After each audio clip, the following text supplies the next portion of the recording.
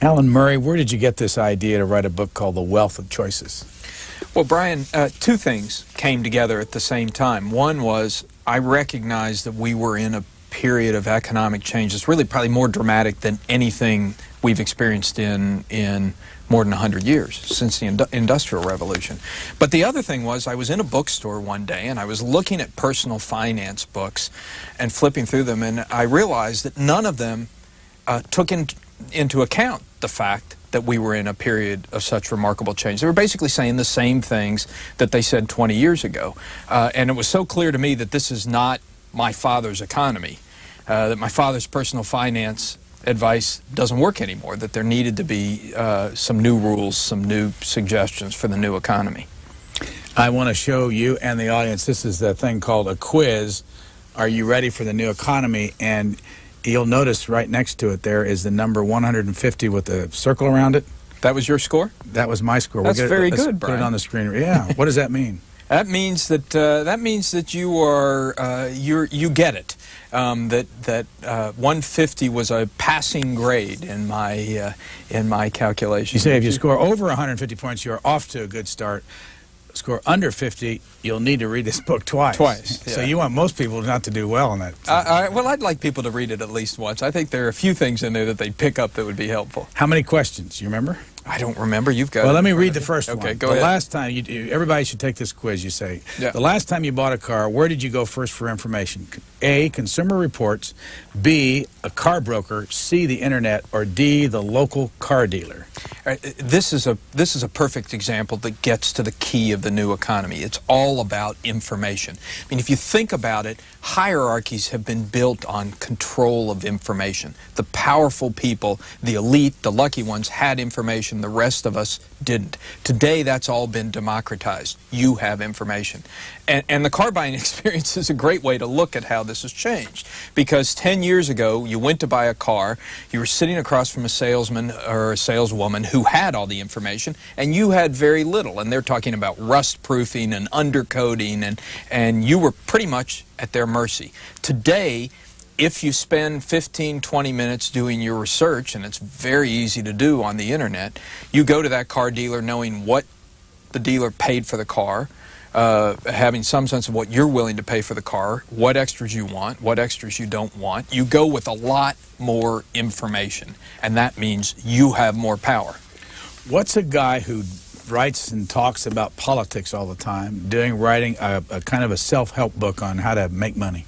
Well, it's an interesting thing because a lot of journalists, implicit in your question, a lot of journalists may look down their noses a little bit at kind of self-help or news you can use, we call it.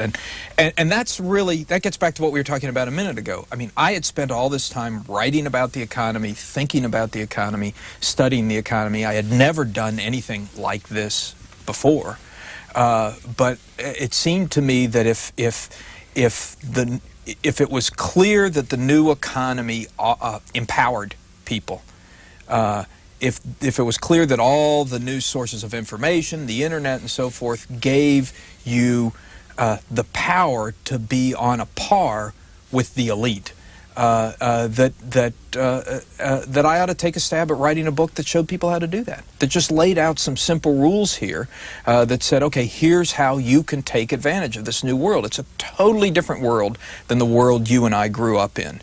And you do have to sort of have your head up, and you do have to pay attention in order to make the most of it. But anybody can do it. Because you allude to it in the book, I'm going to ask you, what do you think of Jim Glassman's book, Dow 36,000? He sat right there and told us all about it. Well, Jim Glassman is a good friend, but I'm not going to hold my breath until the Dow gets to 36,000. Look, it's a remarkable economy we're in. It's growing much faster than anyone even thought was possible a few years ago. Remember, only 5 years ago, economists would say that you couldn't get unemployment below 6% without causing inflation. And here we are at 4%. We've been there for some time, and inflation's not going up. So it's clearly a very different world. And that different world is reflected in higher stock prices already. But to think that we can get from 10 or 11,000 to 36,000 in 4 years is I think, overdoing it. There's a natural human tendency when times are good to think that the good times are going to last indefinitely. And while I think the economy has changed, human nature hasn't. What's your full-time job? My full-time job is the Washington bureau chief for the Wall Street Journal. I coordinate all our coverage out of Washington. We've got, as you know, we've got about 40 reporters here in Washington who cover the waterfront. How long have you done it? I've been doing it for 7 years. What's the job itself like? A lot of time talking to very talented reporters about how to focus stories, how to go after stories. It's the nature of the Wall Street Journal, because most of our readers get news from other sources before they get to us. Most of them subscribe to a big metro paper. Most of them may watch other news on television. They may hear the news on the radio. By the time they get to us, they've got the basic who, what, when, where of the news. And what we have to do is really work on making sure we're providing some kind of added value in terms of analysis, in terms of the way we approach a story. And so a lot of time is spent thinking about how you go after the news and what is the approach we want to take and what is the analysis we want to provide, and that's what I do. One of the things you point out in the book is that the Wall Street Journal has done pretty well with their internet business compared to the New York Times, which is all ad-supported. Explain that, and why Sure. do you think, how many subscribers does the Wall Street Journal have right now? Well, we have around 400,000 subscribers. The New York Times claims, geez, the last numbers I saw, they were over 7-8 million registered users. But the difference is, and it really points up an interesting facet of the internet, the difference is our subscribers pay to get news over the. Do you remember how much that is? It's somewhere around $60 a year. So they pay. We're probably the only news organization that is actually requiring people to pay, but there are 400,000 people who've been willing to turn over their credit card numbers and do it. The New York Times is taking more of the traditional internet approach, which is the key to success on the internet is getting lots of eyeballs. So they're very proud of the fact that they have these 7 or 8 million users. Although I have to say, I know I personally am at least 8 of those users, because every time I go, I register again because I can't remember my password. But the idea of websites like the Times is that by getting lots of users, they will become a popular place on the internet, and they can eventually monetize that by selling other services, ads or whatever. So it's two very different models of how you use the internet. Ours is much more traditional. You still pay for the information. Theirs is much more of a new internet model that you provide it free, but hope that you can eventually, through advertising and other means, convert it into revenue. Near the end of your book, you say you bought 200 shares of MicroStrategies. You know why I'm asking you this? You must have invested in it yourself. I did not. But what did you pay for them? I bought, this was when I was working on the book. I was doing some research, and I met Mike Saylor, who runs MicroStrategies. It struck me that that was a very interesting company right on the cutting edge of where internet businesses were going, because what he does is provide software that can mine these giant databases and pull up useful information, which is exactly what most internet companies now need. And I thought he was a smart guy, and so I bought 200 shares of his stock at $30 a piece. And 5 months later, they had split, so I had 400 shares of stock, and they were worth $300 a piece for a very brief time. And today, I don't know what it is today, but Today they went down to 21 at one Yeah, point. today they're pretty much back down to where they were when I bought them last August. So What does I think that say about the new economy? I think it tells you a couple of things. One is that even though we are in a revolutionary economic period, it doesn't justify ridiculous stock values. MicroStrategy stock never had any business being at $300 a share, although I'm happy to say I sold some of my shares at that price. So I think that the enthusiasm about the new economy clearly got out of hand in some of these stock prices that you saw. What do you think about I know one of your chapters in here is on privacy, and people constantly need help to say, I'm tired of getting those phone calls at 7 o'clock at night pitching me something right in the middle of dinner. Right. What do you do about those Well, things? as you know, in the book, I suggest several steps that you can take to protect yourself from those concerns. But I think it's a big issue, and I think it's going to be an issue that Congress is going to have to deal with in the next couple of years. Well, what can you do? Well, there are a couple of things you can do. On the telephone calls, you can actually write to the Direct Marketing Association. I have the address in the book. You can ask that you be taken off the list. When you get a call, you can also demand that you be taken off their call list. In most cases, they are required by law to do so when you ask. But then there's some other very simple things you can do that I suggest in the book. For instance, to protect your privacy more generally. For instance, when you buy a new product, you get a product registration card. You're made to feel like you better fill that card out or something bad will happen. Well, the truth is that's just one more method of data collection by the company. If you don't want them to have that data, just don't fill it out. Don't send the card in. And there are a number of other, there are a couple of services, one provided by a company called Anonymizer that can help you protect yourself on the web. There are a lot of things you can do, but I think ultimately that there's probably going to have to be some legislation as well. Now, you brought some of your friends in on this. I mean, Ken Bacon, who's the spokesman over at the Pentagon, we now know what he made on a house. How did you do that? And tell me, why did you do it? Well, one of the reasons I wrote this book was because this new economy that we are in developed over the last 20 years, a period during which I was spending my time writing about, researching, thinking about the economy. And I decided the best way to describe what had happened over the last 20 years was to use my own experiences over that period. The people I had met, I had interviewed, or people who I just knew, friends who had lived through some of that. So it is a very personal book. Which made it fun for me to write. I hope makes it fun to read as well. Did you have to get Ken Bacon's permission? Oh, yeah, sure. I talked to Ken. And what did you tell us about Ken Bacon in your book? Well, Ken, one of the points I make in the book, one of the things that is different today about the world that many of us grew up in is the lack of inflation.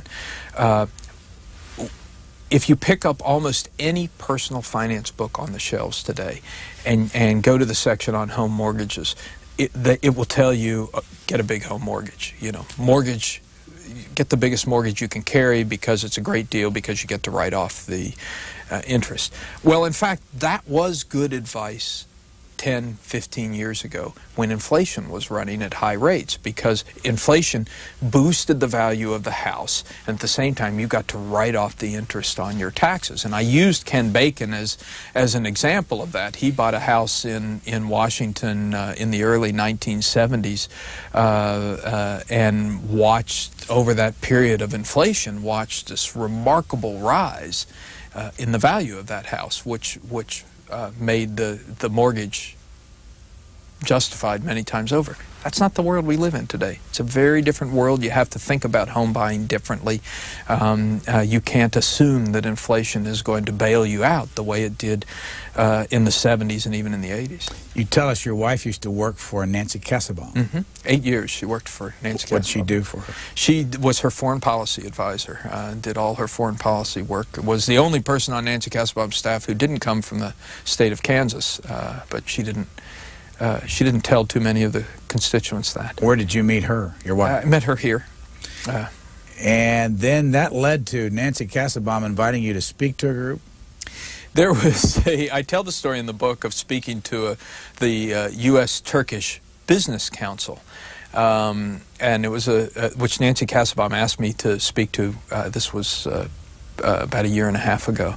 I showed up at this dinner. There were about 600 people there.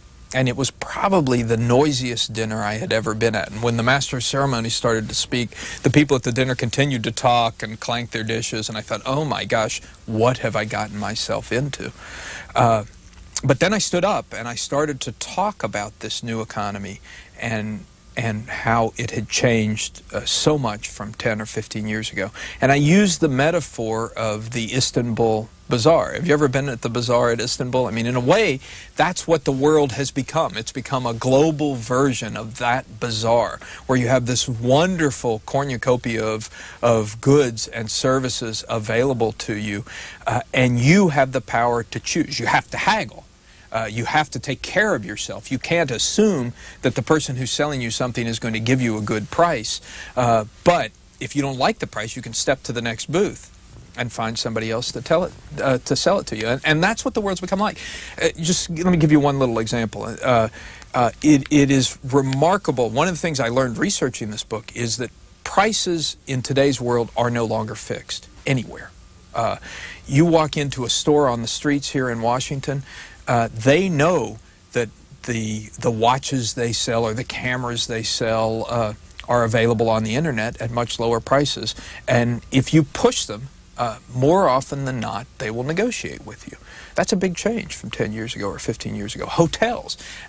If you go into a hotel, you should just make it a practice to always say, when they tell you that the room rate's $150, say, hey, can't you give me a better rate than that? Don't you have some sort of a better deal? More often than not, they will be able to come up with some sort of a discount or some sort of a special program you qualify for. The key for businesses in this new economy is price discrimination. You get the most you can get from people who are willing to pay, but if people insist on a bargain, you give it to them because you know they have choices. You know they can go someplace else and find somebody who will sell to them at that lower price. Has all this changed journalism? Has it changed the way journalists themselves live with all this? Oh, I mean, are they more interested in money than they used to be? Oh, well, I was probably so. I mean, what's happened here is that more and more aspects of our lives have been subject to the marketplace. The marketplace permeates everything, even things like healthcare. Healthcare services did not used to be something you consumed. You simply went to your doctor told you what was wrong, you did what he or she told you to. Today you make choices about what health plan you're going to be in. If you're going to have a major operation, you should research the potential hospitals. So all of us have been forced to become much more conscious of the marketplace because it affects so many more parts of our lives. But you ask about journalists. I mean, you're a great example of this. Look at television. You know, when I was growing up, you had the choice in television was VHF or UHF. That was pretty much it. Now you have all these cable channels that give you much wider variety of choice. Many more ways to receive your news, whether you want to receive it from radio talk shows, television, whether you want to experience the debate on the floor of the House of Representatives firsthand through C-SPAN. It's just a multiplication of the choices you have as an individual. And that's a metaphor for what's happened in every area. What year did you, well, first of all, what town did you grow up in? I grew up in Tennessee, on Lookout Mountain, Tennessee. Right outside of Chattanooga. And what were your parents doing then? My father at that time was he worked for Westinghouse for many years, moved to Chattanooga as a sales representative for Westinghouse, left his job and went into business for himself as a industrial representative, selling electrical goods to big utility companies. And your mom? She was not working when I was young, but then later went back to work as a teacher, a guidance counselor in the city schools, which is something she still does. Is your father still alive? No, my father died 2 years ago. You mentioned your brother Lee in the book. Where is he? He's in Tennessee as well. He works for the Chamber of Commerce in Chattanooga. And you left Chattanooga, what, early 70s to go to University of North Carolina? That's right. Why? Why North Carolina? I went to North Carolina because there's a wonderful scholarship program called the Moorhead Scholarship that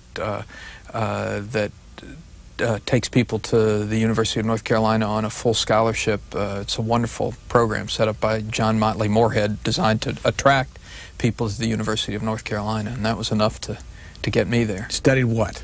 I studied English. literature. Didn't study any economics as an undergraduate at all. Just literature. What year did you get out of UNC? 1977. Then did what? Then I went back to Chattanooga and worked for the Chattanooga Times for a couple of years before going off to graduate school, then in economics. Who owned the Times then? It was owned by the Sulzberger family, which is the family that also owns the New York Times. It wasn't actually owned by the New York Times Company, but takes great pride, or took great pride in the fact that it was the parent paper of the New York Times. Adolph Fox, back in the 19th century, ran the Chattanooga Times, then left Chattanooga, moved to New York, bought the New York Times, and refashioned it in the model of the Chattanooga paper. Do you remember what your education cost you back then?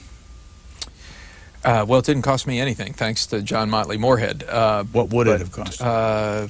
But out-of-state tuition at the University of North Carolina then was maybe a couple $1,000s a year. Because you refer to one school in here that today would, I think you put a figure of something like $65,000 a year that it would cost for everything. It's a huge expense, and it's a real paradox. One of the things that's clear about this new economy is that education and knowledge are more valuable than ever before. The returns to education. If you're a woman in today's society, for instance, with a college education, you will on average make double what women without college educations make. So it's an enormous difference, bigger than it's ever been before. And so you cannot go wrong by investing in your own education. But having said that, it's not easy to come up with $65,000 a year to put yourself or your children through college. And so I devote a substantial part of that book. I have a chapter in the book about some of the new methods that are available to try and help finance that. Amanda and Lucianne, your daughters, are how old? They are 8 and 10. Because you discussed it in there, are you doing anything for their college education now? I have savings accounts for both of them, which I contribute to regularly. What are your options if you're a parent? Well, one of the most interesting new options, and I think this will be expanding in the years to come, are these tax-preferred state savings accounts. A lot of states have them.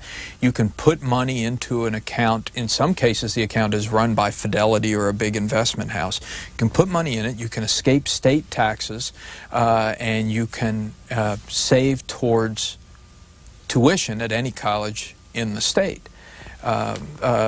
Very attractive programs, and there's some talk in Congress, as I'm sure you know, about expanding those so they also apply to private schools as well. So I think one of the things that we are likely to see happen over the next few years is an expansion of these tax-preferred savings accounts for education, precisely because it's so expensive on the one hand, but so important on the other. 3 women in your family and you?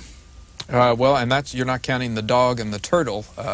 The dog is definitely female. The turtle, I assume, is a female, although I haven't quite figured out how you'd... What are your daughters like? What are they different in any way? Oh yeah, they are both voracious readers. They look a lot alike, but they're remarkably different in some other ways. What is your wife doing now? She's doing some consulting with the Pentagon, but mostly is at home with the kids. Are your daughters on the internet? My oldest daughter particularly likes to send email to her friends, and they spend some time on the internet.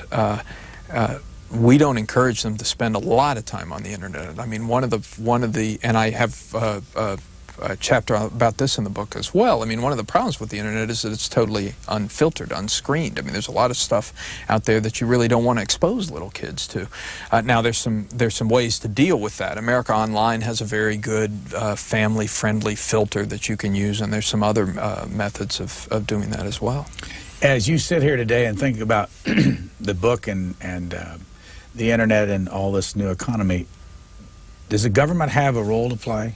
Is there things that you think need to be done by the Congress, by the President? Yeah, and in fact, one of the things, when you're dealing with an issue like privacy, for instance, you realize that it has to be dealt with in Washington. It's an issue that cannot be dealt with by the individual businesses, because the whole problem is not dealing with the vast majority of firms that you know are going to act to respect your privacy, but how you deal with the outlier. It can't be dealt with on a state-by-state basis because you're talking about a world where information is just flowing across state borders and really even national borders at a phenomenal rate. So privacy is an example of the kind of issue that's going to have to be sorted out in Washington. I think the taxation issue is another one. As you know, it's an issue over whether you collect sales taxes over the internet. Eventually, states either have to be able to collect sales taxes over the internet, or they'll have to come up with a new way of financing themselves, maybe property taxes or income taxes or something. If we are going to collect sales taxes over the internet, then there has to be some sort of national standard, because you can't expect little internet companies to deal with 50 different state tax regimes. So I think you can see a number of places where the new economy is posing big policy issues for Washington. After the Chattanooga Times, you went where and in what year? Well, I went to graduate school at the London School of Economics in 1979 and got my master's degree in economics there. Is there a philosophy that they teach you, a political philosophy at the London School? Well, I was there at an interesting time, because the economics program itself has traditionally been a pretty conservative program. It was the antidote to Keynes at Cambridge. This was sort of classical economics. But surrounding that economics program is a very active political program, which was then very left-leaning, and among many of the students, really radical. You know, I came from the University of North Carolina, which is a very social school, a lot of clubs, a lot of fraternities, clubs, where people got together for a good time. At the London School of Economics, there were something like 50 clubs, all of them political. And they started, the most conservative was a Labor Party club, and then they shot off to the left from there. I saw the signs in the hallways of 3 groups that would gather each year to celebrate Stalin's birthday, and there was another group that was devoted to the recognition of Albania. So it was a politically very radical, charged place. But in the midst of all that torment was this economics program that was based in classical pre-Keynesian economics. What impact did all that have on you?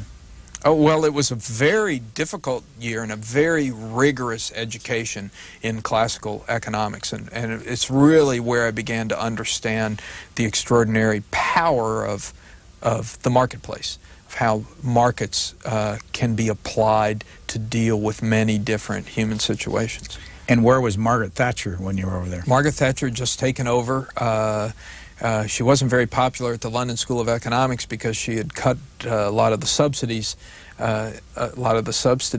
to the schools, and I don't think anyone at that point understood the degree to which she was the front end of this revolution that we're talking about. It was really Margaret Thatcher's policies, followed by Ronald Reagan, that put into place the kind of market-oriented policies that allowed this economic revolution to take place. In '79, you were how old?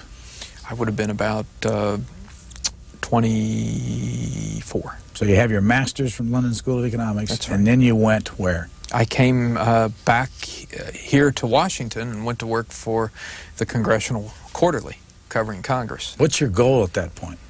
I was interested in journalism, was planning to stay in journalism, was interested in writing about economics, the economy, and how the economy affected people. I don't think I quite had it in my head that the Wall Street Journal was the only place to be, but I had certainly thought about it. Did you have an economic point of view at that point? I don't think so. I don't think I had a strong economic point of view. I was certainly interested in economics as a way of looking at social issues and social problems. I didn't come at this as a business reporter. That was not first and foremost my interest. I was interested in how markets and economics could be used to affect society and living standards and people. You name the #1 person in this town for a good quote in the economics world. back there when you were reporting? The number one person in town for a good quote. It was not Alan Greenspan. Well, no, you said that he was always he was the man to talk to, though. I used to talk to Alan Greenspan all the time for wisdom. That's what I meant, not quote necessarily. For wisdom. What was he doing then? He had his own consulting firm, Townsend Greenspan, and when I first joined the Wall Street Journal, which would have been in 1983, I had to write all the little economic reports that came out of the government. Durable goods went up, consumer spending went down, and I was handed a list of economists to call to talk to and to get quotes. And what I discovered was most of them were very ready and willing to give me a quick quote if that's what I needed.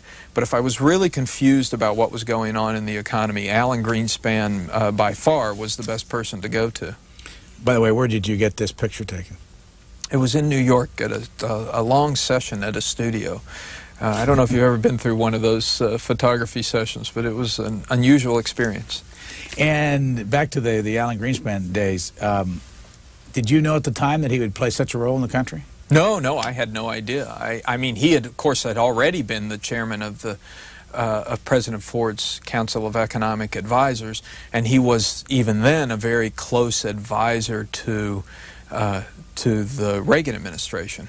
Was frequently brought in to discuss policy issues and so forth. But I certainly didn't know that he was going to become chairman of the Federal Reserve, and I don't think anyone then could have imagined the remarkable period of economic growth that his chairmanship would bring about. I mean, remember, Brian, 10 years ago, we were reading books like Paul Kennedy's The Rise and Fall of Great Nations that was predicting that the United States was on the backside of the power curve, that we were somehow in an inevitable period of decline, and that Japan was going to take our place. There was another book called Japan is Number One, or later people would say China was going to be the economic powerhouse of the next century. Well, here we are in the next century, and it's clear more than ever before that the rest of the world is looking to us to see where the economy of the future is going. What's the difference between what we did as a country and what the others did?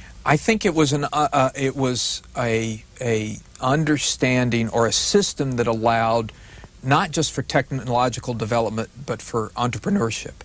That allowed for individual human beings to develop ideas into businesses. That's really the hallmark of the American economy, and that's a neat thing. I mean, think about all the science fiction that has been written over the last 2 centuries suggesting that technology was going to somehow be dehumanizing.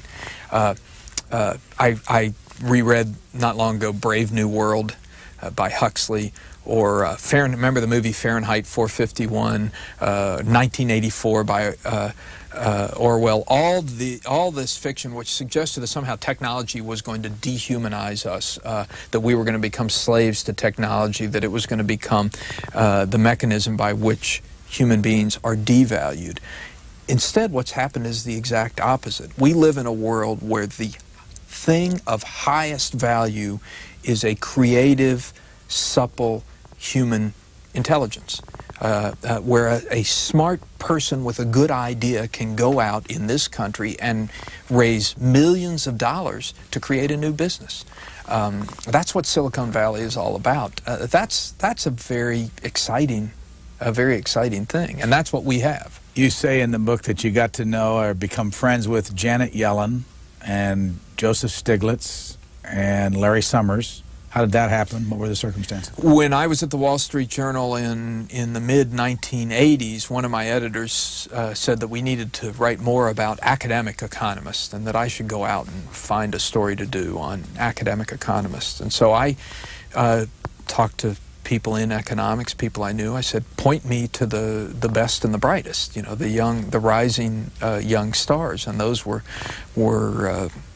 three of the people who I ended up talking to and doing a front page story on. And, of course, And they are?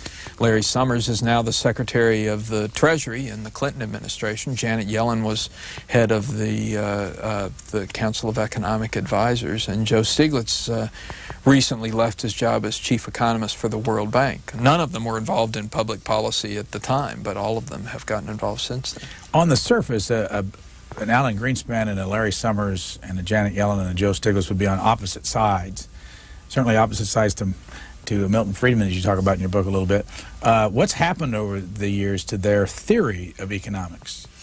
I think one of the things that's happened over the last 20 years is that all economists and all people really have come to recognize the power of free markets. You go back to the 1970s, and there was really still some ambivalence about our economic system versus, say, the Soviet economic system. I read, in working on this book, I read John Kenneth Galbraith's book, I'm having a lapse here, Brian, what's the New Industrial State, which was one of the most important books of the 1960s, 1970s, widely read, widely quoted, and it's interesting to see what Galbraith argues in that book. He argues that there really wasn't a huge difference between the American economy and the Soviet economy. That the Soviet economy was a centrally planned, government-run economy, but that the American economy, he argued, had become a corporate planned economy.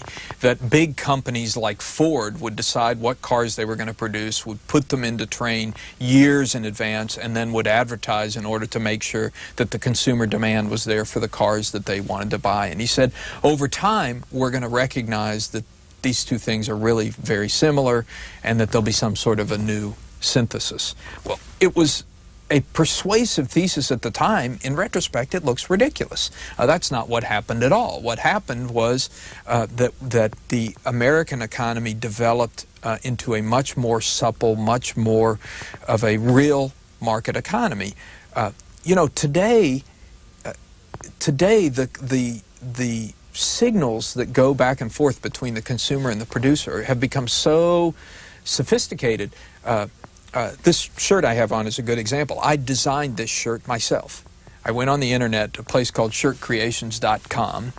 I told them what kind of fabric I liked. I told them what kind of cuff I liked, what kind of collar I liked.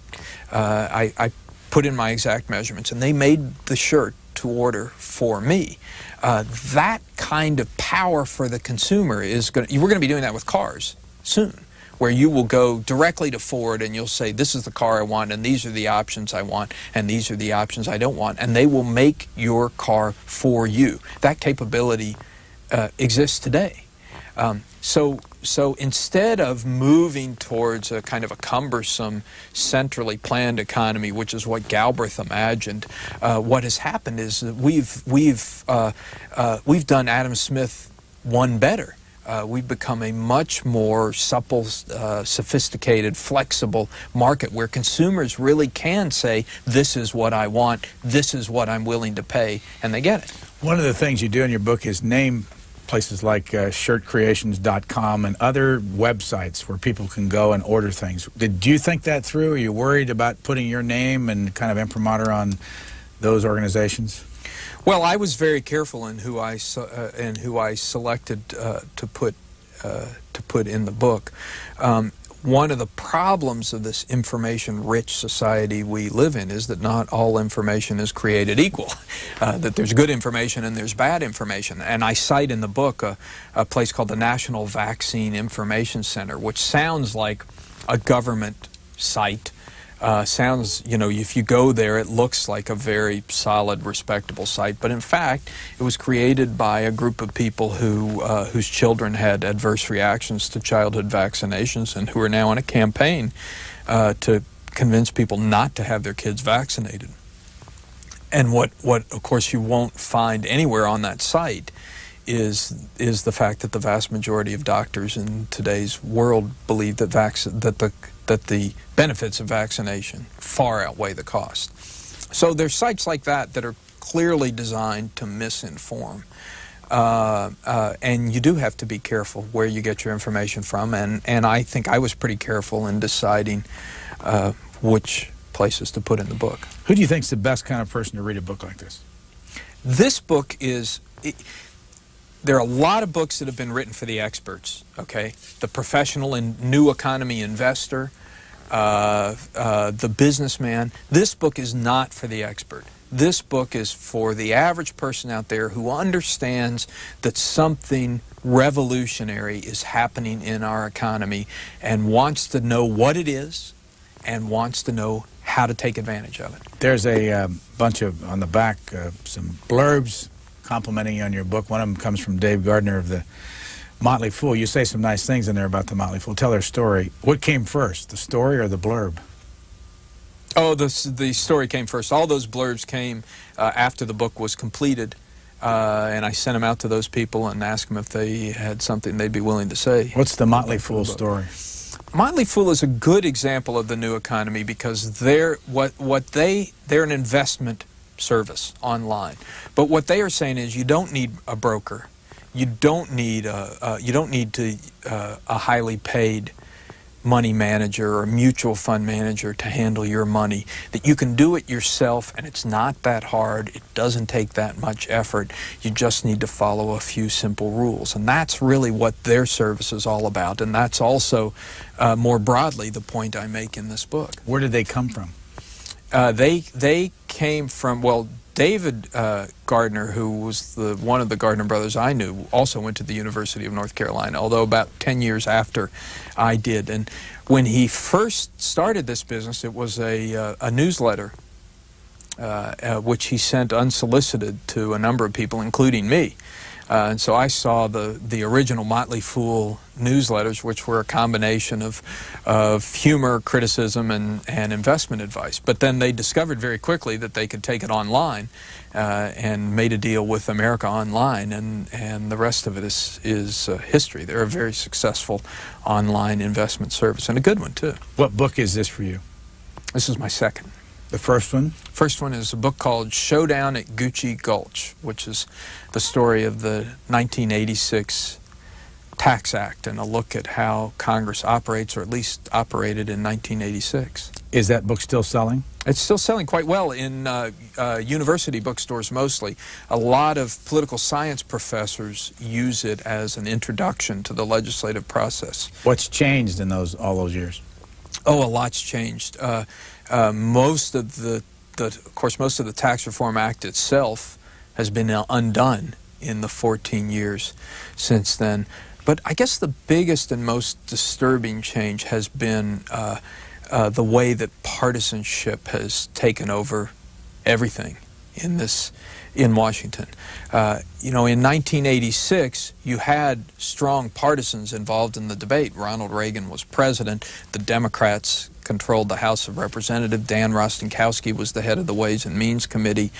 But you had a bunch of people working at the staff level who were actually always trying to bring those extremes together to a middle ground solution.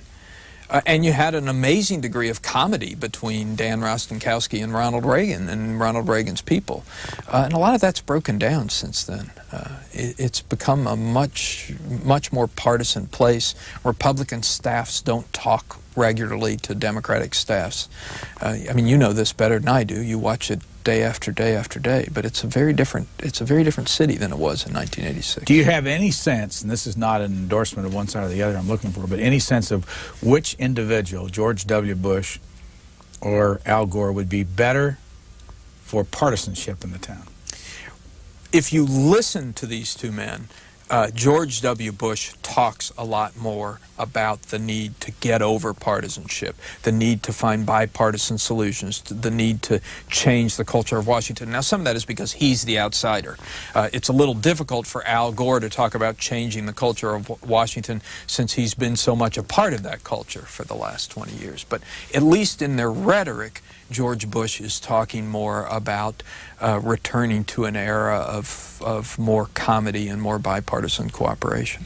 So going back to your book, if somebody to buy this book, you know, take a couple, which I recommend. Yeah, I know. But take a couple minutes to tell tell the audience what's in it that will be of use to them other than your views on the world. It's two things. First of all, a fairly compact, easy-to-read explanation of what the new economy is and how we got here. But then second are some very basic rules of the road that help you operate in that economy, whether you're talking about buying an education, health care, buying a car or a digital camera, saving for retirement. It addresses all those issues one by one and says, here's how the rules have changed. It's a new economy. You need new rules. Here they are. But there are a lot of lists. A lot of lists. Was that an idea? I mean, did you think about that specifically to make it easy to read? Well, I talked it through with the publisher, and we felt that that was what people were looking for. If you were facing a major medical procedure, you can go to this book and say, okay, here are the 8 questions you need to ask yourself to make sure you're making the right choice. If you are, as a consumer, trying to decide whether you're being taken advantage of or not in this new economy, 7 or 8 simple questions you can ask yourself before making a major purchase that help you know that you are doing the right thing. Go down choices are a number of things that you talk about. What would you recommend on retirement? Retirement, the main thing you have to remember is that we are living longer than ever before, and as a result, you have to be prepared for a much longer retirement. What does that mean? It means, first of all, you got to save. You can't count on Social Security alone, and you should take advantage of every tax-preferred savings vehicle that is available to you. Amazing how few people do that. Brian, if somebody walks up to you on the street and offers you $500, the correct answer is, yes, thank you very much, I'll take that. Well, the same thing is happening in the world of savings, and it's almost criminal, the number of people who aren't taking advantage of those savings opportunities, which you will need when you retire. When you talk about education, you say that 5.5 million people are in community colleges. Community colleges? What's that? What are community colleges in the new economy? Community colleges are actually one of the most interesting areas of the new economy because in many communities they have worked closely with the local businesses to try and figure out what are the skill sets that are most valued by those businesses.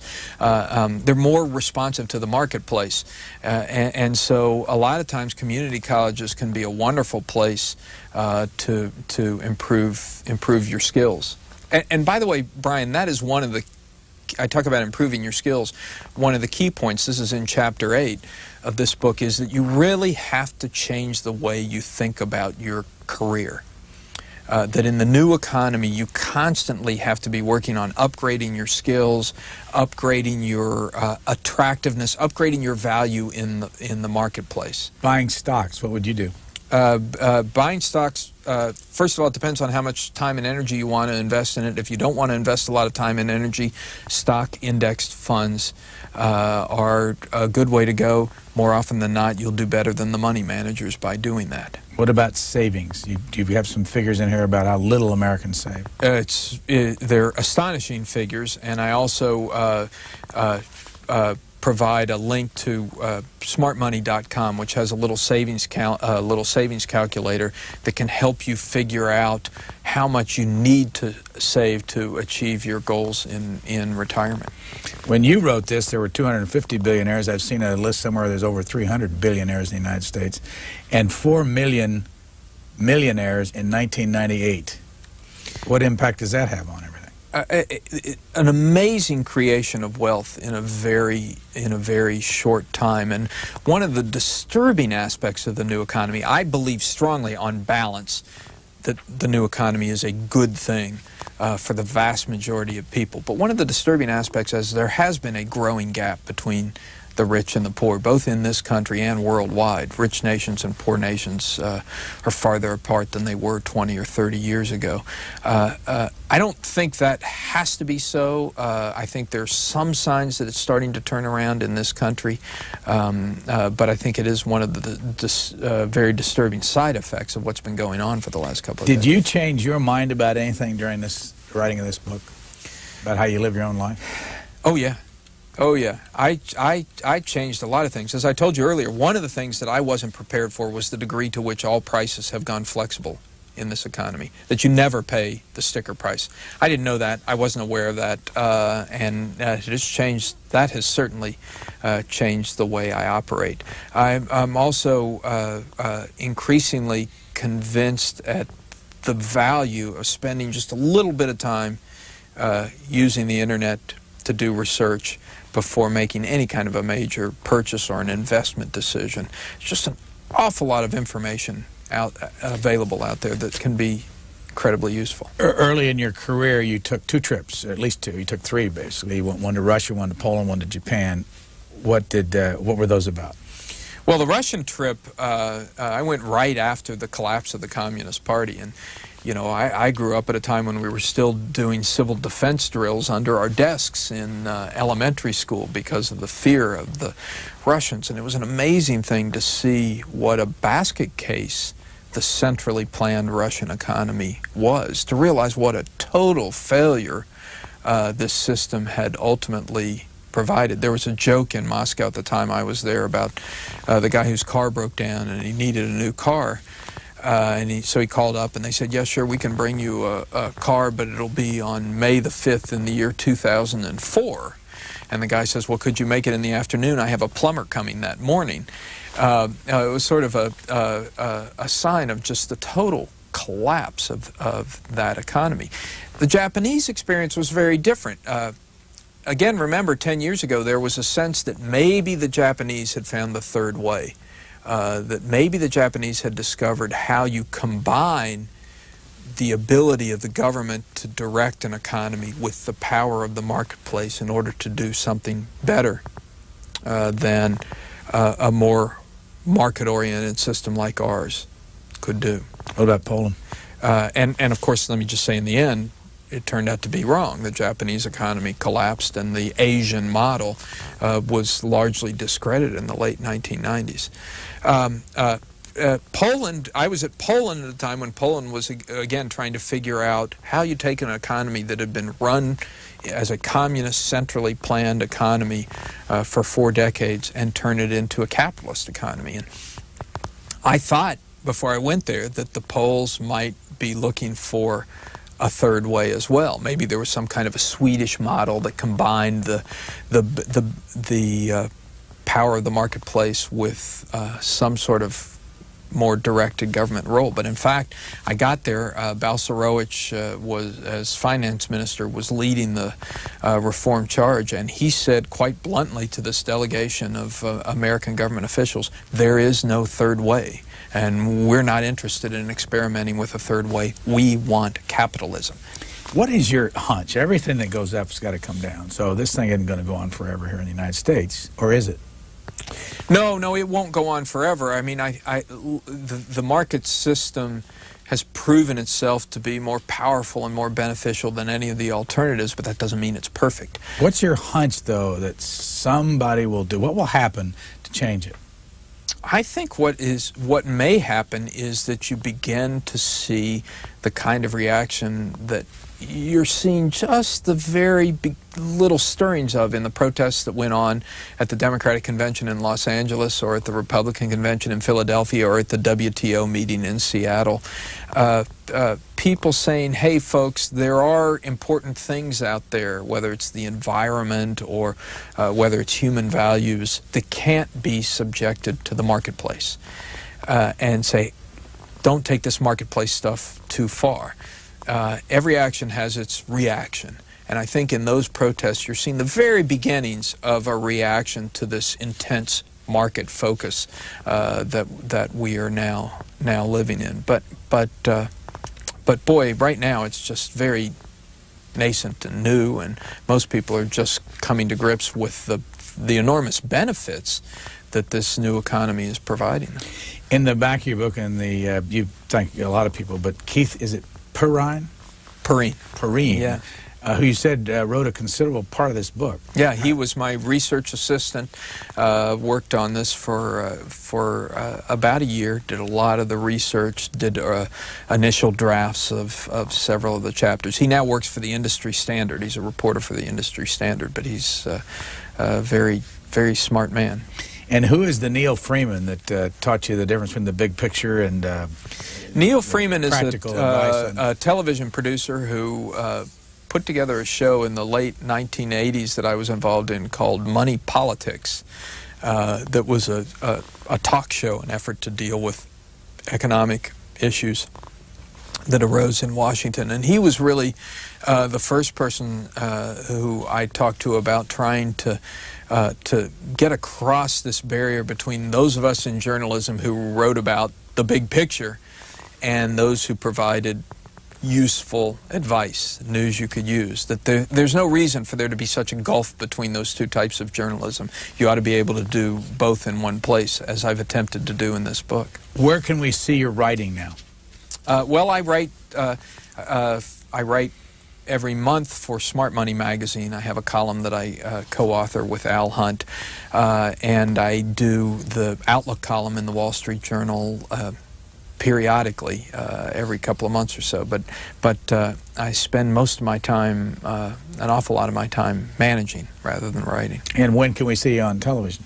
I am on CNBC twice a day, 6:15 in the morning and 10:50 in the morning, and then I also am regularly on PBS's Washington Week in Review on Friday evenings at 8 o'clock. And to do the 6:15 in the morning on CNBC, what time do you get up? Well, I get up at about 5 normally. When I was out in Los Angeles at the Democratic Convention, I was getting up at 2 because of the time change. But I usually get up at about 5. I'm able to go to a studio. The NBC studio is just 10 minutes from my house, so I go there and I do my morning spot, and then I go home and get my little girls up and take them to school. And going to write another book? I'm not going to do it right away. It's a lot of work to do that and do a full-time job at the same time. But I'm sure someday I will. It's fun. It's a nice opportunity. Washington Bureau Chief, The Wall Street Journal, Alan Murray, our guest. The book is called The Wealth of Choices. Thank you very much. Thank you, Brian. You discussed it in there. Are you doing anything for their college education now? I have savings accounts for both of them, which I contribute to regularly. What are your options if you're a parent? Well, one of the most interesting new options, and I think this will be expanding in the years to come, are these tax-preferred state savings accounts. A lot of states have them. You can put money into an account. In some cases, the account is run by Fidelity or a big investment house. You can put money in it. You can escape state taxes, and you can save towards tuition at any college in the state. Very attractive programs, and there's some talk in Congress, as I'm sure you know, about expanding those so they also apply to private schools as well. So I think one of the things that we are likely to see happen over the next few years is an expansion of these tax-preferred savings accounts for education, precisely because it's so expensive on the one hand, but so important on the other. 3 women in your family and you? Well, and you're not counting the dog and the turtle.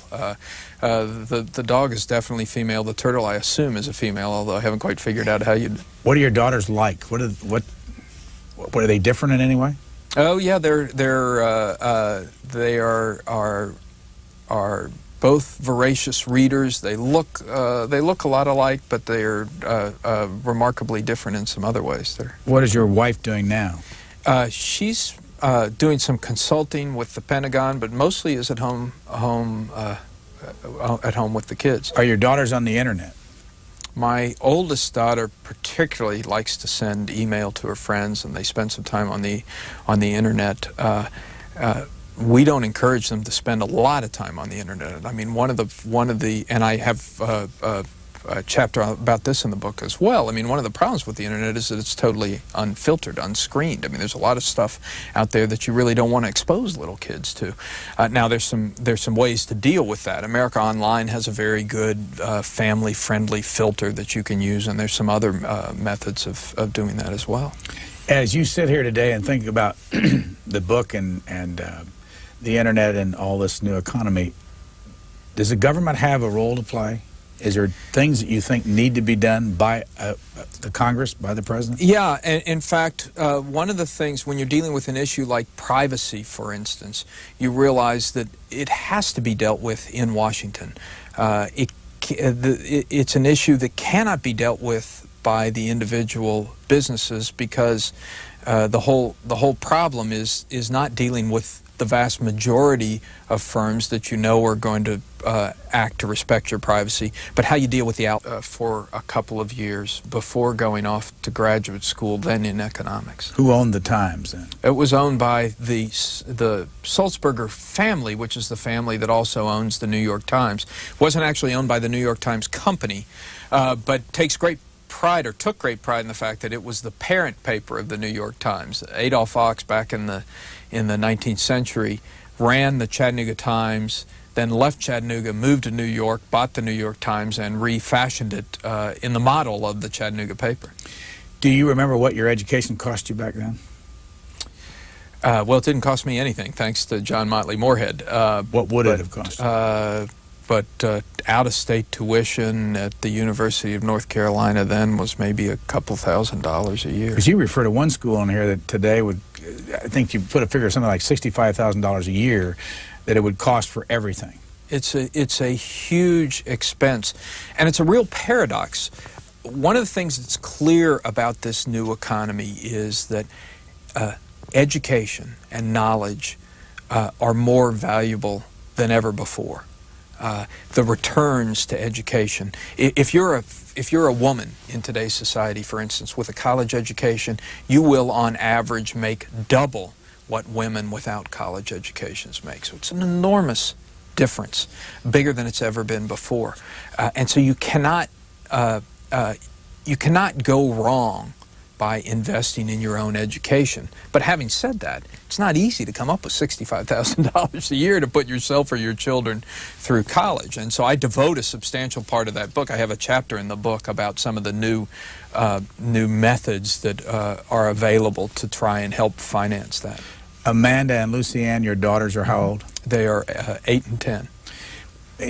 Because you discussed it in there, are you doing anything for their college education now? I have savings accounts for both of them, which I contribute to regularly. What are your options if you're a parent? Well, one of the most interesting new options, and I think this will be expanding in the years to come, are these tax-preferred state savings accounts. A lot of states have them.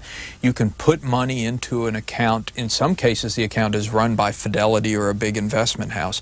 You can put money in it. You can escape state taxes, and you can save towards tuition at any college in the state.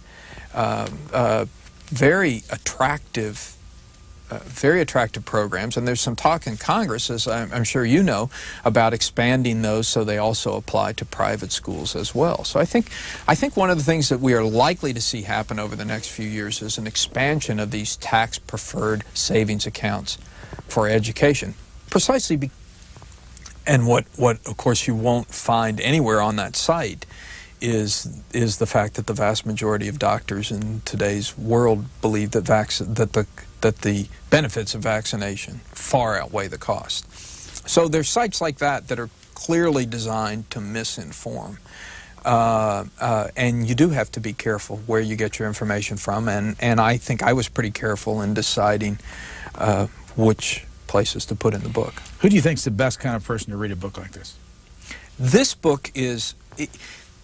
There are a lot of books that have been written for the experts, okay? The professional and new economy investor, the businessman. This book is not for the expert. This book is for the average person out there who understands that something revolutionary is happening in our economy and wants to know what it is and wants to know how to take advantage of it. There's a bunch of, on the back, some blurbs complimenting you on your book. One of them comes from Dave Gardner of the Motley Fool. You say some nice things in there about the Motley Fool. Tell their story. What came first, the story or the blurb?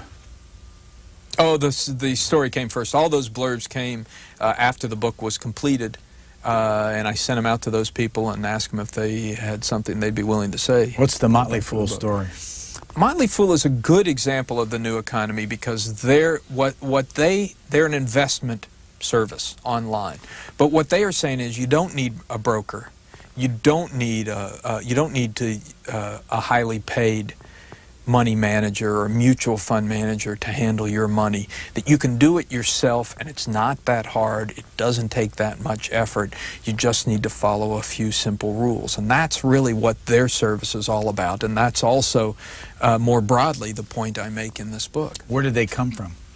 They came from, well, David Gardner, who was one of the Gardner brothers I knew, also went to the University of North Carolina, although about 10 years after I did. And when he first started this business, it was a newsletter which he sent unsolicited to a number of people, including me. And so I saw the original Motley Fool newsletters, which were a combination of humor, criticism, and investment advice. But then they discovered very quickly that they could take it online and made a deal with America Online, and the rest of it is history. They're a very successful online investment service, and a good one, too. What book is this for you? This is my second. The first one? First one is a book called Showdown at Gucci Gulch, which is the story of the 1986 Tax Act and a look at how Congress operates, or at least operated in 1986. Is that book still selling? It's still selling quite well in 2 centuries, suggesting that technology was going to somehow be dehumanizing. I reread not long ago Brave New World by Huxley, or remember the movie Fahrenheit 451, 1984 by Orwell. All this fiction which suggested that somehow technology was going to dehumanize us, that we were going to become slaves to technology, that it was going to become the mechanism by which human beings are devalued. Instead, what's happened is the exact opposite. We live in a world where the thing of highest value is a creative, supple human intelligence, where a smart person with a good idea can go out in this country and raise millions of dollars to create a new business. That's what Silicon Valley is all about. That's a very exciting thing, and that's what we have. You say in the book that you got to know or become friends with Janet Yellen and Joseph Stiglitz and Larry Summers. How did that happen? What were the circumstances? When I was at the Wall Street Journal in the mid-1980s, one of my editors said that we needed to write more about academic economists and that I should go out and find a story to do on academic economists. And so I talked to people in economics, people I knew. I said, point me to the best and the brightest, you know, the rising young stars. And those were 3 of the people who I ended up talking to and doing a front-page story on. And, of course, and they are? Larry Summers is now the Secretary of the Treasury in the Clinton administration. Janet Yellen was head of the Council of Economic Advisors. And Joe Stiglitz recently left his job as chief economist for the World Bank. None of them were involved in public policy at the time, but all of them have gotten involved since then. On the surface, an Alan Greenspan and a Larry Summers and a Janet Yellen and a Joe Stiglitz would be on opposite sides, certainly opposite sides to Milton Friedman, as you talk about in your book a little bit. What's happened over the years to their theory of economics? I think one of the things that's happened over the last 20 years is that all economists and all people really have come to recognize the power of free markets. You go back to the 1970s, and there was really still some ambivalence about our economic system versus, say, the Soviet economic system. I read, in working on this book, I read John Kenneth Galbraith's book, I'm having a lapse here, Brian, what's the New Industrial State, which was one of the most important books of the 1960s, 1970s, widely read, widely quoted. Of economics.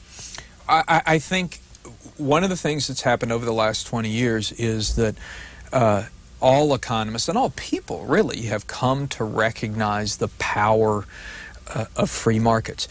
You go back to the 1970s, and there was really still some ambivalence about our economic system versus, say, the Soviet economic system. I read, in working on this book, I read John Kenneth Galbraith's book, I'm having a lapse here, Brian. What's the new industrial state, which was one of the most important books of the 1960s, 1970s, widely read, widely quoted, and it's interesting to see what Galbraith argues in that book. He argues that there really wasn't a huge difference between the American economy and the Soviet economy. That the Soviet economy was a centrally planned, government-run economy, but that the American economy, he argued, had become a corporate planned economy. That big companies like Ford would decide what cars they were going to produce, would put them into train years in advance, and then would advertise in order to make sure that the consumer demand was there for the cars that they wanted to buy. And he said, over time, we're going to recognize that these two things are really very similar and that there'll be some sort of a new synthesis. Well, it was a persuasive thesis at the time. In retrospect, it looks ridiculous. That's not what happened at all. What happened was that the American economy developed into a much more supple, much more of a real market economy. You know, today the signals that go back and forth between the consumer and the producer have become so sophisticated. This shirt I have on is a good example. I designed this shirt myself. I went on the internet, a place called shirtcreations.com. I told them what kind of fabric I liked. I told them what kind of cuff I liked, what kind of collar I liked. I put in my exact measurements, and they made the shirt to order for me.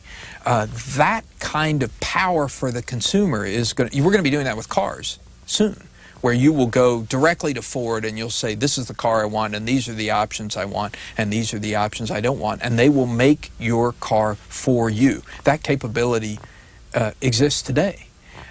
So instead of moving towards a kind of a cumbersome, centrally planned economy, which is what Galbraith imagined, what has happened is that we've done Adam Smith one better. We've become a much more supple, sophisticated, flexible market where consumers really can say, this is what I want, this is what I'm willing to pay. And they get some signs that it's starting to turn around in this country, but I think it is one of the very disturbing side effects of what's been going on for the last couple of years. Did you change your mind about anything during this writing of this book, about how you live your own life? Oh, yeah. Oh, yeah. I changed a lot of things. As I told you earlier, one of the things that I wasn't prepared for was the degree to which all prices have gone flexible in this economy, that you never pay the sticker price. I didn't know that. I wasn't aware of that. And it has changed. That has certainly changed the way I operate. I'm also increasingly convinced at the value of spending just a little bit of time using the internet to do research before making any kind of a major purchase or an investment decision. It's just an awful lot of information available out there that can be incredibly useful. Early in your career, you took 2 trips, at least 2. You took 3, basically. You went one to Russia, one to Poland, one to Japan. What were those about? Well, the Russian trip, I went right after the collapse of the Communist Party, and you know, I grew up at a time when we were still doing civil defense drills under our desks in elementary school because of the fear of the Russians. And it was an amazing thing to see what a basket case the centrally planned Russian economy was, to realize what a total failure this system had ultimately provided. There was a joke in Moscow at the time I was there about the guy whose car broke down and he needed a new car. So he called up and they said, yeah, sure, we can bring you a car, but it'll be on May the 5th in the year 2004. And the guy says, well, could you make it in the afternoon? I have a plumber coming that morning. It was sort of a sign of just the total collapse of that economy. The Japanese experience was very different. Again, remember, 10 years ago, there was a sense that maybe the Japanese had found the third way. That maybe the Japanese had discovered how you combine the ability of the government to direct an economy with the power of the marketplace in order to do something better than a more market-oriented system like ours could do. What about Poland? And of course, let me just say in the end, it turned out to be wrong. The Japanese economy collapsed, and the Asian model was largely discredited in the late 1990s. Poland, I was at Poland at the time when Poland was, again, trying to figure out how you take an economy that had been run as a communist, centrally planned economy for 4 decades and turn it into a capitalist economy. And I thought, before I went there, that the Poles might be looking for a third way as well. Maybe there was some kind of a Swedish model that combined the accounts for education, precisely because it's so expensive on the one hand, but so important on the other. 3 women in your family, and you? Well, and that's, you're not counting the dog and the turtle. The dog is definitely female. The turtle, I assume, is a female, although I haven't quite figured out how you'd... What are your daughters like? What are they different in any way? Oh yeah, they are both voracious readers. They look a lot alike, but they're remarkably different in some other ways. What is your wife doing now? She's doing some consulting with the Pentagon, but mostly is at home with the kids. Are your daughters on the internet? My oldest daughter particularly likes to send email to her friends, and they spend some time on the internet. We don't encourage them to spend a lot of time on the internet. I mean, one of the, and I have a chapter about this in the book as well. I mean, one of the problems with the internet is that it's totally unfiltered, unscreened. I mean, there's a lot of stuff out there that you really don't want to expose little kids to. Now, there's some ways to deal with that. America Online has a very good family-friendly filter that you can use, and there's some other methods of doing that as well. As you sit here today and think about the book and the internet and all this new economy, does the government have a role to play? Is there things that you think need to be done by the Congress, by the President? Yeah, and in fact, one of the things, when you're dealing with an issue like privacy, for instance, you realize that it has to be dealt with in Washington. It's an issue that cannot be dealt with by the individual businesses, because the whole problem is not dealing with the vast majority of firms that you know are going to act to respect your privacy, but how you deal with the outlier. It can't be dealt with on a state-by-state basis because you're talking about a world where information is just flowing across state borders and really even national borders at a phenomenal rate. So privacy is an example of the kind of issue that's going to have to be sorted out in Washington. I think the taxation issue is another one. As you know, it's an issue over whether you collect sales taxes over the internet. Eventually, states either have to be able to collect sales taxes over the internet, or they'll have to come up with a new way of financing themselves, maybe property taxes or income taxes or something. If we are going to collect sales taxes over the internet, then there has to be some sort of national standard, because you can't expect little internet companies to deal with 50 different state tax regimes. So I think you can see a number of places where the new economy is posing big policy issues for Washington. After the Chattanooga Times, you went where? And you never pay the sticker price. I didn't know that. I wasn't aware of that, and it has changed. That has certainly changed the way I operate. I'm also increasingly convinced at the value of spending just a little bit of time using the internet to do research before making any kind of a major purchase or an investment decision. It's just an awful lot of information available out there that can be incredibly useful. Early in your career, you took 2 trips, at least 2. You took 3, basically. You went one to Russia, one to Poland, one to Japan. What were those about? Well, the Russian trip, I went right after the collapse of the Communist Party, and you know, I grew up at a time when we were still doing civil defense drills under our desks in elementary school because of the fear of the Russians. And it was an amazing thing to see what a basket case the centrally planned Russian economy was, to realize what a total failure this system had ultimately provided. There was a joke in Moscow at the time I was there about the guy whose car broke down and he needed a new car. So he called up and they said, yes, sure, we can bring you a car, but it'll be on May the 5th in the year 2004. And the guy says, well, could you make it in the afternoon? I have a plumber coming that morning. It was sort of a sign of just the total collapse of that economy. The Japanese experience was very different. Again, remember, 10 years ago, there was a sense that maybe the Japanese had found the third way, that maybe the Japanese had discovered how you combine the ability of the government to direct an economy with the power of the marketplace in order to do something better than a more market-oriented system like ours could do. What about Poland? And of course, let me just say in the end, it turned out to be wrong. The Japanese economy collapsed and the Asian model was largely discredited in the late 1990s. Poland, I was at Poland at the time when Poland was, again, trying to figure out how you take an economy that had been run as a communist, centrally planned economy for 4 decades and turn it into a capitalist economy. And I thought, before I went there, that the Poles might be looking for a third way as well. Maybe there was some kind of a Swedish model that combined the power of the marketplace with some sort of more directed government role. But in fact, I got there, Balcerowicz was, as finance minister, was leading the reform charge, and he said quite bluntly to this delegation of American government officials, there is no third way. And we're not interested in experimenting with a third way. We want the kind of reaction that you're seeing just the very little stirrings of in the protests that went on at the Democratic Convention in Los Angeles or at the Republican Convention in Philadelphia or at the WTO meeting in Seattle.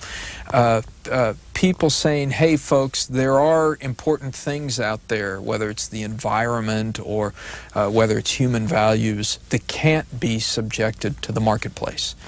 And say, don't take this marketplace stuff too far.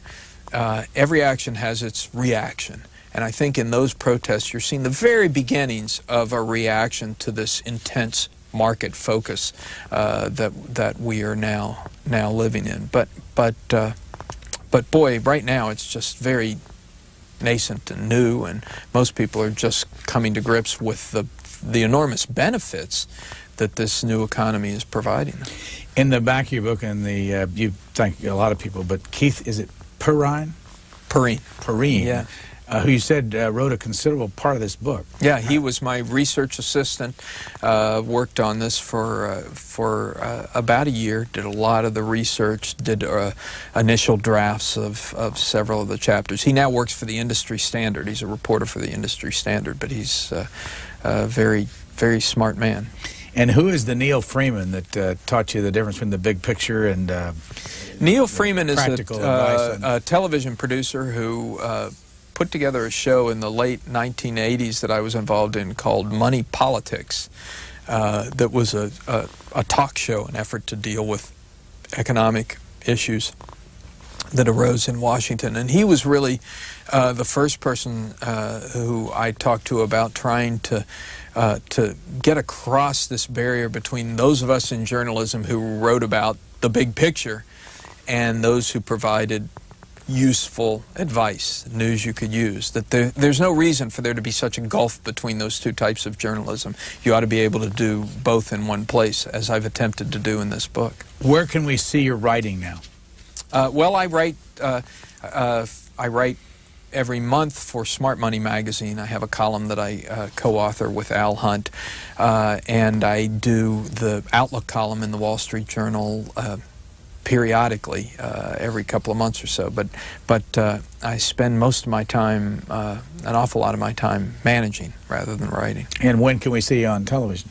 I am on CNBC twice a day, 6:15 in the morning and 10:50 in the morning, and then I also am regularly on PBS's Washington Week in Review on Friday evenings at 8 o'clock. And to do the 6:15 in the morning on CNBC, what time do you get up? Well, I get Carolina then was maybe a couple $1,000s a year. Because you refer to one school on here that today would, I think you put a figure of something like $65,000 a year that it would cost for everything. It's a huge expense, and it's a real paradox. One of the things that's clear about this new economy is that education and knowledge are more valuable than ever before.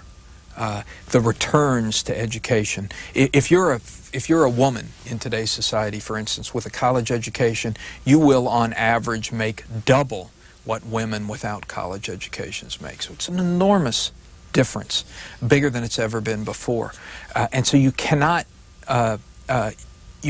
go wrong by investing in your own education. But having said that, it's not easy to come up with $65,000 a year to put yourself or your children through college. And so I devote a substantial part of that book. I have a chapter in the book about some of the new methods that are available to try and help finance that. Amanda and Lucianne, your daughters are how old? They are 8 and 10. Because you discussed it in there, are you doing anything for their college education now? I have savings accounts for both of them, which I contribute to regularly. What are your options if you're a parent? Well, one of the most interesting new options, and I think this will be expanding in the years to come, are these tax-preferred state savings accounts. A lot of states have them. You can put money into an account. In some cases, the account is run by Fidelity or a big investment house. You can put money in it. You can escape state taxes, and you can save towards tuition at any college in the state. Very attractive programs, and there's some talk in Congress, as I'm sure you know, about expanding those so they also apply to private schools as well. So I think one of the things that we are likely to see happen over the next few years is an expansion of these tax-preferred savings accounts for education, precisely because it's so expensive on the one hand, but so important on the other. 3 women in your family, and you? Well, and that's, you're not counting the dog and the turtle. The dog is definitely female. The turtle, I assume, is a female, although I haven't quite figured out how you'd... What are your daughters like? What are they different in any way? Oh yeah, they are both voracious readers. They look a lot alike, but they are remarkably different in some other ways. What is your wife doing now? She's doing some consulting with the Pentagon, but mostly is at home with the kids. Are your daughters on the internet? My oldest daughter, particularly, graduate school at the London School of Economics in 1979, and got my master's degree in economics there. Is there a philosophy that they teach you? A political philosophy at the London School? Well, I was there at an interesting time because the economics program itself has traditionally been a pretty conservative program. It was the antidote to Keynes at Cambridge. This was sort of classical economics.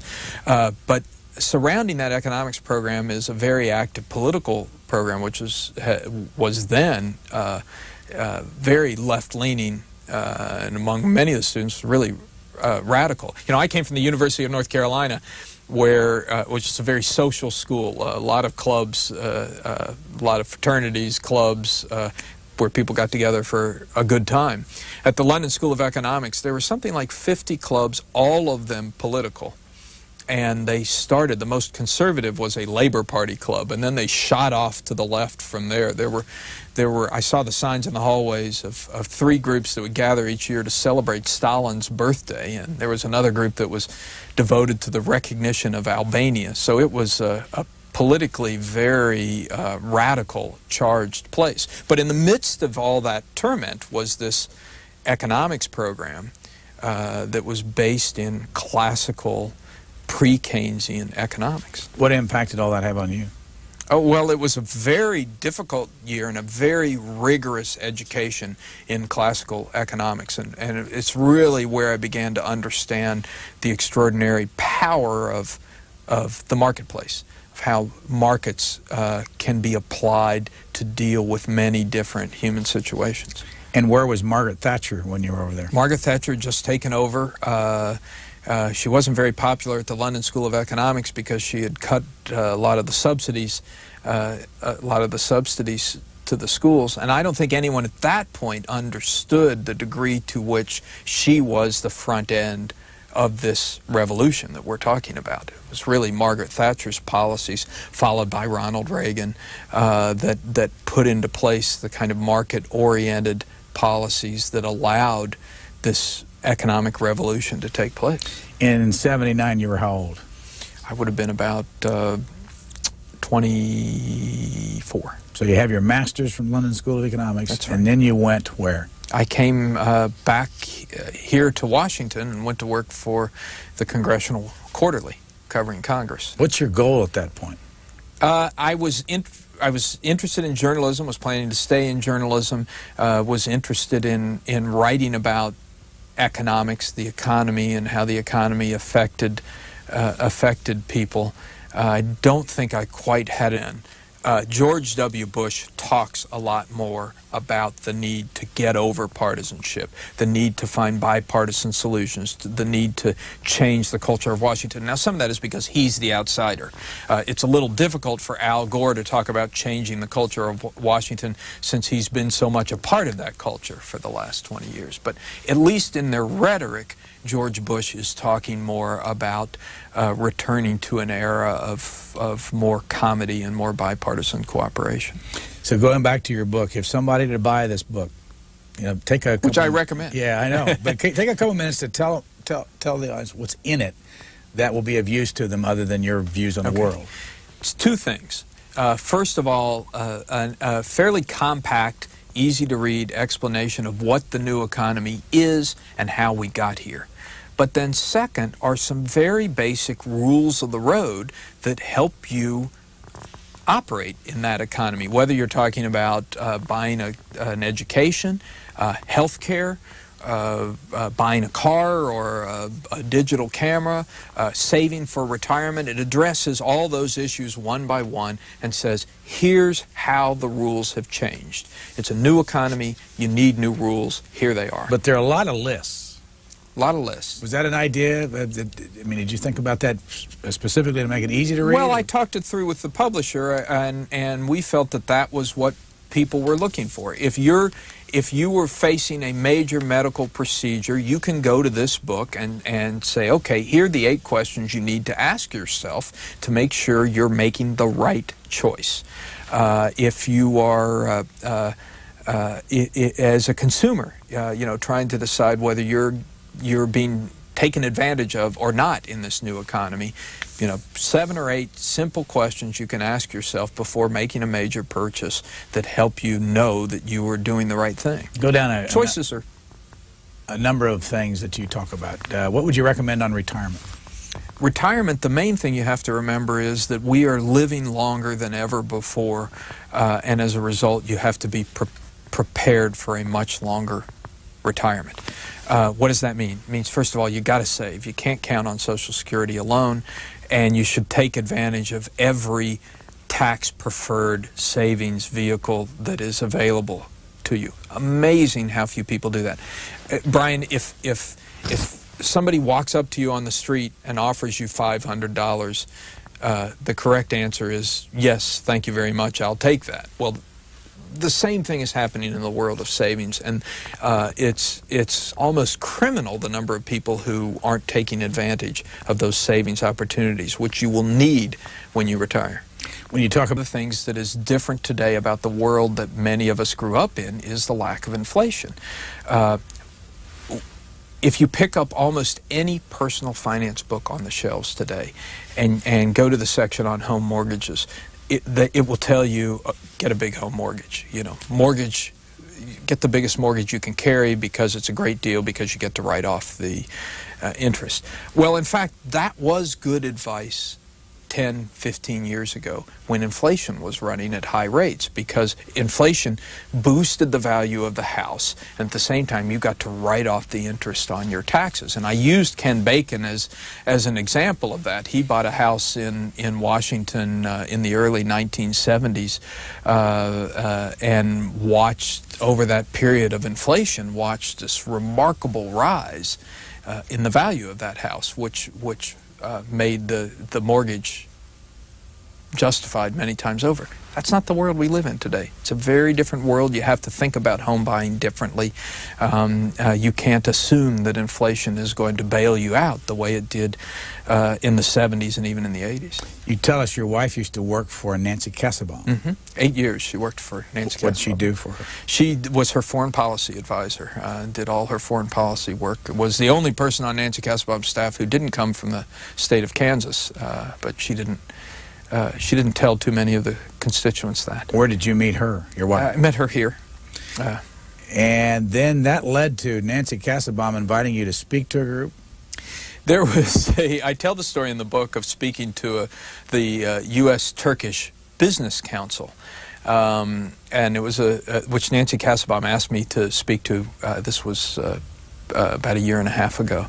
I showed up at this dinner. There were about 600 people there, and it was probably the noisiest dinner I had ever been at. And when the master of ceremony started to speak, the people at the dinner continued to talk and clank their dishes, and I thought, oh my gosh, what have I gotten myself into? But then I stood up and I started to talk about this new economy and how it had changed so much from 10 or 15 years ago. And I used the metaphor of the Istanbul Bazaar. Have you ever been at the bazaar at Istanbul? I mean, in a way, that's what the world has become. It's become a global version of that bazaar, where you have this wonderful cornucopia of goods and services available to you, and you have the power to choose. You have to haggle. You have to take care of yourself. You can't assume that the person who's selling you something is going to give you a good price. But if you don't like the price, you can step to the next booth and find somebody else to sell it to you. And that's what the world's become like. Just let me give you one little example. It is